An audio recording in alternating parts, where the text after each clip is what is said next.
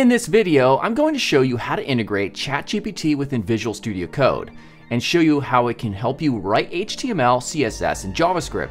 I can't believe it will even write the code to connect to an API that will pull live cryptocurrency data from the net, so let's get started.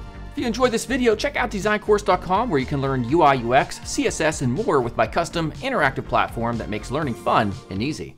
Alright, so to get started, go ahead, open up Visual Studio Code, click over here on the extensions, and then type up here ChatGPT 4, and it's going to give you a bunch of different extensions that you can use. Now, there's even way more if you just type in ChatGPT itself, tons of them. And so I typed in ChatGPT 4 and I saw this one right here and I used it and it seems to work quite well. Now the output is so fast it kind of seems like it's using 3.5 under the hood. However, it still worked for my intentions. So make sure you install this, and this one requires no session key or OpenAI key required. So that's also another reason I used it. That way you don't have to use an API key. I'm going to show you the HTML real quick in the CSS and the project. So I have some initial HTML I already created and also some Sass that I created as well. Now the actual result doesn't look that great if I show you, and we're going to ask our ChatGPT extension to help us out with it. First of all, it needs a better font. This is terrible. This is terrible. It's not aligned very well. Let's do some fixing up in that regards real quickly. So all we have to do is we're going to click on, after you install that, you're going to see a new tab here called GPT-4. And we're going to go ahead and ask it to help fix and import a font called Nunito. So right up here, I'm going to type in the Nunito font is not loading, and can you import that font from Google Fonts for me? All right, let's go ahead and ask Codebase. Now it's going to say this feature requires you to first index your codebase. Please select your project folder. Hit OK, and we're going to go ahead and just select the folder that it chose. Indexing complete. Hit Ask Codebase again, and it's going to tell us right over here that it can't actually perform actions outside of the platform. However, blah blah blah. It's going to give us the relevant HTML and the CSS. So all we have to do is just take this. Now if we click it once, it's just going to copy it to the clipboard. Otherwise, we can select a specific line because I already have the head tags, and I can revert back to my files here. Let's double click on these and get them loaded up. Let's go ahead and then paste this right where it needs to go. And then we take a look at our result and we have a much better font already. All right, so that's great. Another thing, this delete button and the trash icon, they don't really look like they're centered aligned very well. Maybe you're not very good with Flexbox and you're not sure how to align things vertically. All right, so all you have to do is go back. We're going to go to our extension over here on the side, and I'm gonna ask it that this following prompt right here. So, can you make it so that the span and SVG elements are vertically centered as Flexbox children? All right, let's go ahead and ask the code base. Here we go, align item center. Very, very easy. Nothing too impressive at this point in time.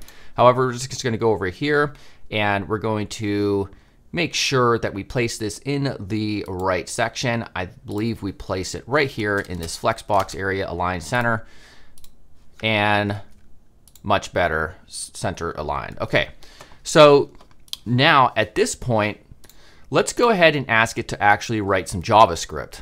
All right, so the following prompt that we're going to issue is,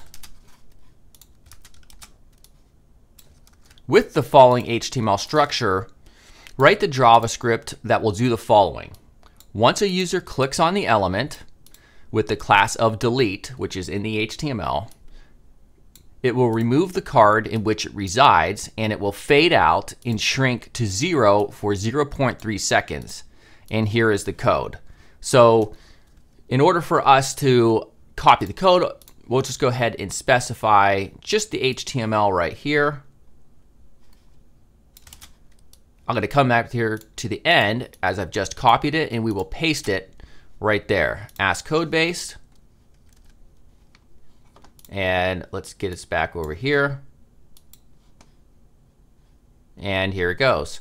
So now it's starting to print all this out. Now, for some reason, sometimes it doesn't get added into actual code blocks, like format, like into format style over here, but that's fine. All we have to do is just copy a couple of these, and it looks like it doesn't have the editor for me to copy. Let's just copy this. This is just JavaScript that we can add down here in script tags. All right, and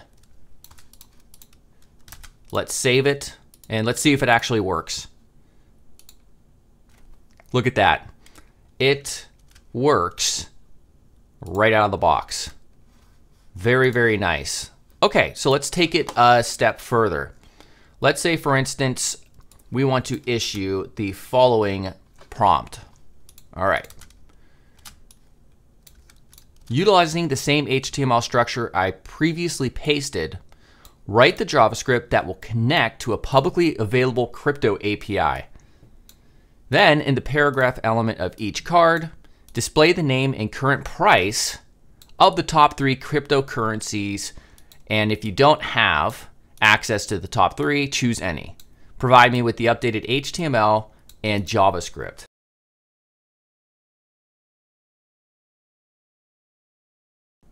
Okay. Now, sometimes this happens where it doesn't finish the actual prompt, and you can see it clearly didn't finish this one. Please finish the JavaScript from the previous prompt. Ask that. Okay, there we go. So now we're going to copy this, and we're just going to paste this over here. And what would be really cool if it could actually modify the code yourself so you don't have to manually do it, because we're so lazy these days. We're going to copy this. I'm going to paste it down beneath our previous JavaScript and save it. And we're going to see if it works. I have no clue if it's going to work. Oh, look at that. So it kind of worked, except it broke the layout. I wanted them to use this selector for that specifically. So let's ask it to fix that. Please revise the HTML to remove the new span element you added and instead display the cryptocurrency name and price in the existing paragraph element of each list item. So I can't be more explicit than that. We'll see how it does. All right, so I'm gonna go ahead and copy this once again, and we'll paste. Let's save it. And it's completely not working. This is not displaying the correct crypto. All right, let's copy, give it another shot. Looks like this time it might actually work. And there we go. Finally, look at that. So we have Bitcoin currently at 28,254. All right, so let's just hit delete. These all still work. And that is it, people. As you can see, you clearly can just have a conversation like you normally would in the ChatGPT normal OpenAI website, but you can do it now in Visual Studio Code, and you can ask it to help you with your code essentially. And this is going to be great for beginners or intermediate or advanced, because everybody always has to search. And this is just going to make your life that much easier. So hopefully you enjoyed that. If you did, make sure to subscribe, leave a comment, like, and I'll see you soon. Goodbye.